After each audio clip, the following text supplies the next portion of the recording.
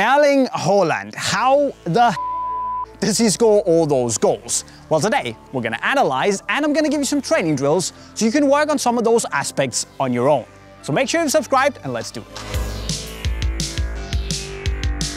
First things first, the drills. You can do them alone or optimally with a friend. And if you don't have a keeper, you can create these high scoring chance areas in the goal by marking the sides with poles or cones and then aim for those. Because chances are that if you hit there, the keeper won't have that many chances.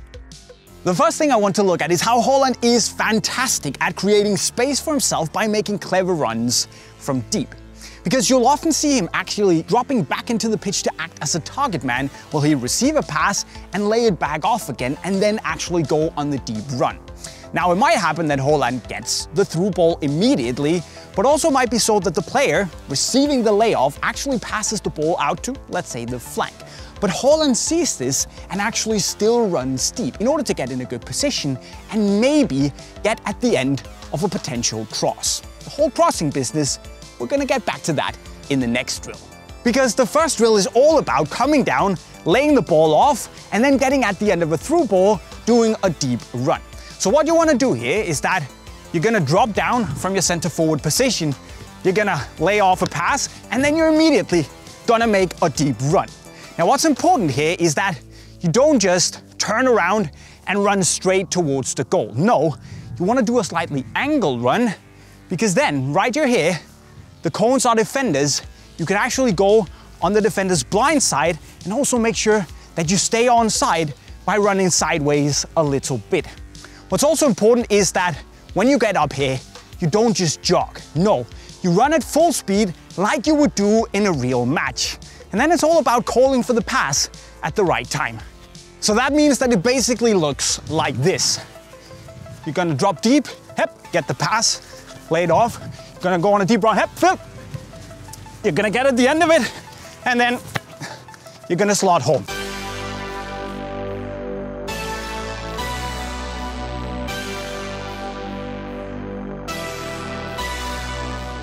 Of course, you can also do this drill even if you're alone. You'll need the same setup, but with 2 balls instead of 1.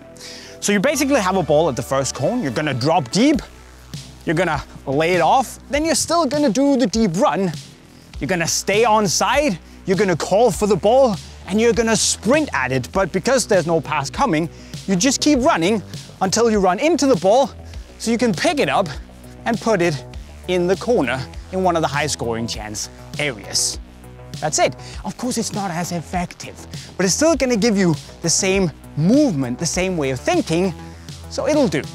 Secondly, I want to look at Haaland's ability to get at the end of crosses and convert them into goals. It might look super easy with all those tap-ins that he's scoring, but when you look at these so-called easy goals, you start to realize that they are anything but easy. At least the build-up isn't easy, because Haaland has this ability to realize that when he gets into the box, he really looks at where the defenders are and what the defenders can see. Because by getting in the defender's blind spot, Haaland has a ton of space to easily convert the cross to a goal. Let's say the defender thinks that Haaland is behind them somewhere to the right, but Haaland has in fact run behind them and is now to the left. The defender is going to cover the right area, meaning that there's a ton of space for Haaland. He's all alone in the box, and that's usually a goal. It sounds easy, but it's really not, and it takes a lot of practice. So, for the drill, I'd like you to place some cones randomly in the box. Could be 2 central defenders and a right back. Let's call them Jeff, Jeff, and Jeff. And obviously Jeff can't move or see, but you get the deal, and they'll still serve as pointers on where you should try and move. And I know Jeff is blind, but I still want you to try and shake him off and get into empty space. So the drill goes like this. You run back to a cone outside of the box, there's a ball, you take the ball, turn around, make a through ball to your friend on the flank. And then you do what? Yes, you make the deep run into the box. When you get in here, you have a couple of options. You can either go to the far end of the box and then run in behind them, get the cross, slot home, or you can try and shake off the defenders, although Jeff, his cones, basically little body feint, and then move to the first area, slot it home. The important thing is that you do it with speed, you do it match relevant, And also you wait just until the cross comes so you can run into the ball and just slot it home. Phil, let's give an example. I come into the box, yep, and there, and it's a goal. Finally, I want to look at Haaland when he's in for the finish, because the man is cold. And right, having ice in your veins is not something you can just go out like that and train. But if we look at Haaland, we can see that when he's close to the goal, he's facing the keeper, he usually just slots it home very controlled with his instep. And yeah, okay, he's gonna smack a top corner if he needs to, but why go and risk it? When you have a shot, you can see the keeper, it's just you and him. Why risk putting too much power on the shot, losing a bit of control, where you can simply just slot it home with the instep and get the goal for sure? For a true striker, it's about the goals, not the Puskas awards. And the science to becoming a cold-blooded goal scorer is, well, honestly, there is none. It's all about being confident, calm, and composed when you're in front of goal.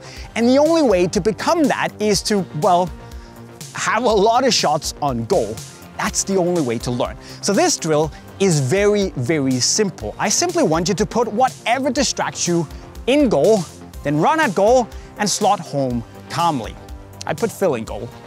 He's not a very good goalkeeper, but the very fact that he's gonna come rushing at me, screaming like a madman, is gonna put my brain under a bit of pressure and make me potentially rush things.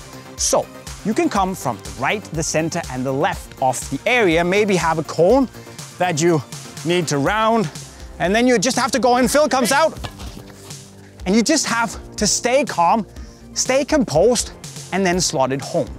It might seem a bit silly, but the more you do it here on the training pitch, the easier it is to stay calm when you're in a match, because you've done it 1,000 times before. So there you have it, my friends, some tips on how to become an ice-cold goal-scoring machine, just like Erling Haaland. And okay, Robert Lewandowski might be the goal-scoring king of Europe right now, but I reckon that in the long run, Haaland is gonna take over because, yeah, he's pretty good at scoring goals. But guys, do you like this whole analysis training drill concept? And if you do, which player would you like me to do next? Let me know in the comment section right down below. And if you want to gear up like young Haaland in the Vapor 14s, you can go and buy them from Unisport via the link right over there. Also, make sure you subscribe to the channel with the notifications on. And with those words, I'll be signing off. Cheerio.